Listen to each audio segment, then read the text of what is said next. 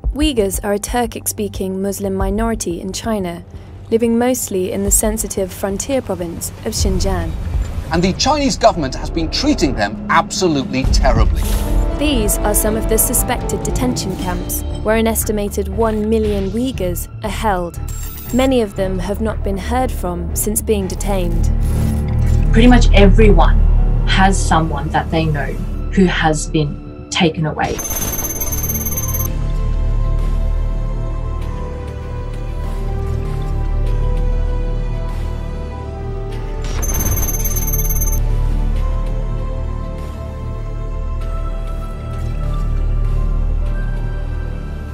My husband received a phone call from a police official who said that he wanted to meet with my husband and that he had a few questions to ask.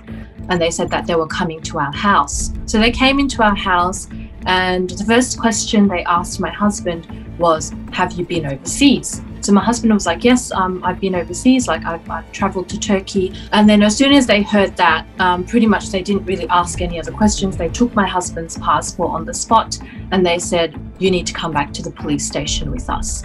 And that's when we got really scared, and we were like, at that point my husband was begging and he was asking, like, "Can you please just ask me the rest of the questions here? Why do I have to go back to the police station?" And we were all kind of crying and we were really scared. And the police were like reassuring us, saying, "Oh, don't worry, we're just going to ask the questions at the police station, and then within a couple of hours you get to go home." Obviously this was all a lie.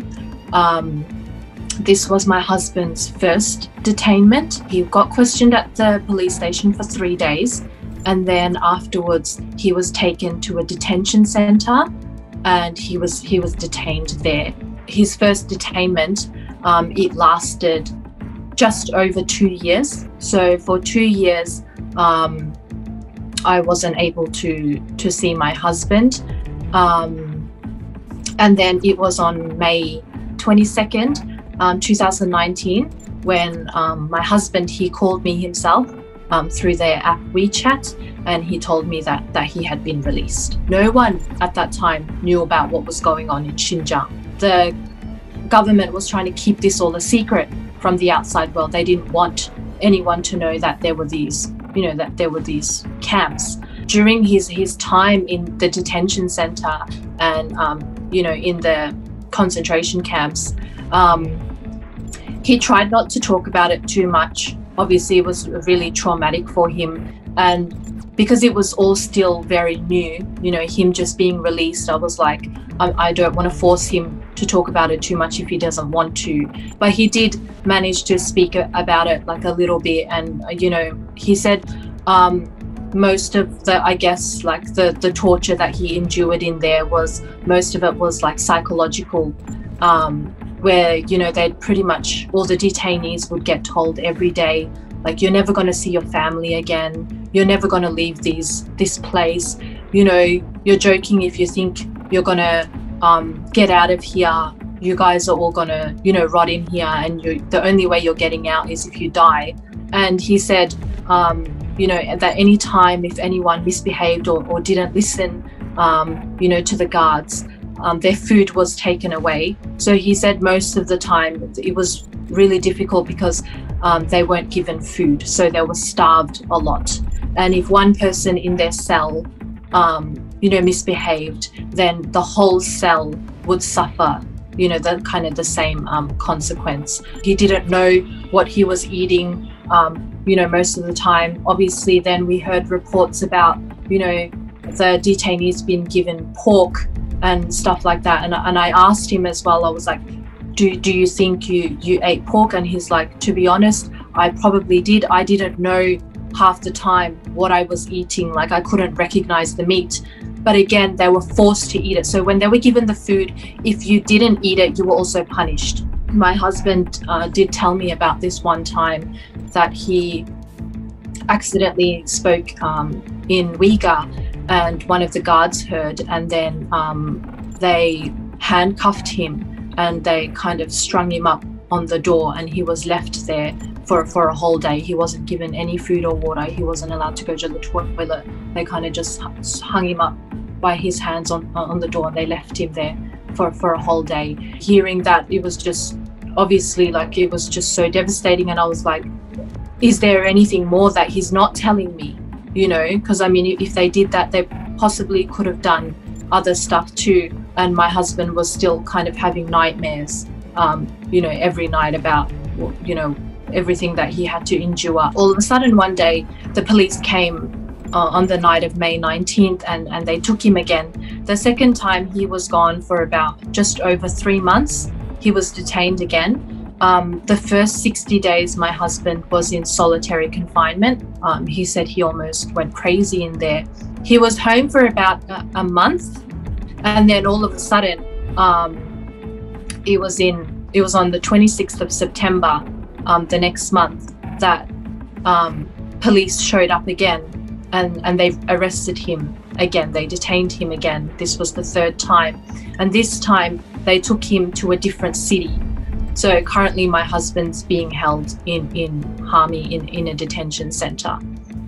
6 months later, it was on the 1st of April 2021 that then I received the news that my husband had been sentenced to 25 years in prison. Once I received this news, I was so shocked. I didn't want to believe it. It just didn't make sense. Even like pretty much from the start when this happened, just none of it made sense to me. That how, you know, someone just for going overseas, how can someone be put through, you know, all of this suffering and all of this torture just because they had gone overseas? And mind you, he didn't go illegally. You know, he got a passport that was legal. He got a visa that was legal. He did everything in the right way, in the correct way. I've been silent this whole past 4 years. Like, I haven't spoken publicly about it at all, in fear that I would make things worse for him. And even in keeping silent, the worst thing happened, you know. So at this point, I was just like, I don't really have any other choice but to go public with this, to tell everyone what's going on. If he is in prison, then, you know, everyone gets visitation, everyone gets a phone call, everyone gets to see his family. He was sentenced in April. It's been over a month now, and we still have heard absolutely nothing from him. I tried to get the government to help me, and I haven't heard anything from them at all. And at this point, it's kind of just like, who can I expect to help me, you know?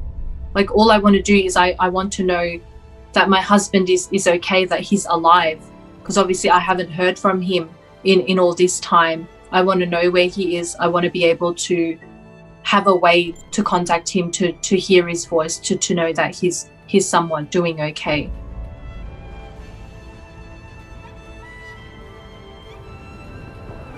We've been married almost 5 years, but the time that we've been together, like physically been together, like in one place, it's just a little over a year. I think it's like 14 months. My husband, my people, they're being targeted based purely on their ethnicity, based purely because they are Uyghurs. We should have the same rights as everybody else. I want to be a voice for my husband. I want to be a voice for my people. If I can make even the slightest difference, if I can make something, you know, something good come out of this situation, that's essentially that's what I'm going to fight for, and I'm not going to stop fighting for it, and until my husband is released, and until everyone else is also reunited with their families. Those women and those children and those old men that are being thrown in jails, they're our fathers. They're our children. Our bond to them is La ilaha illallah, which is thicker than blood. We might not see the light at the end of the tunnel. We might not see the Uyghurs fully freed, but Allah subhanahu wa ta'ala did not create us to see that. Allah created us to do whatever we can, so that when we meet Him, we can say, oh Allah, this is what I did about the Uyghur situation. And perhaps in that is our salvation.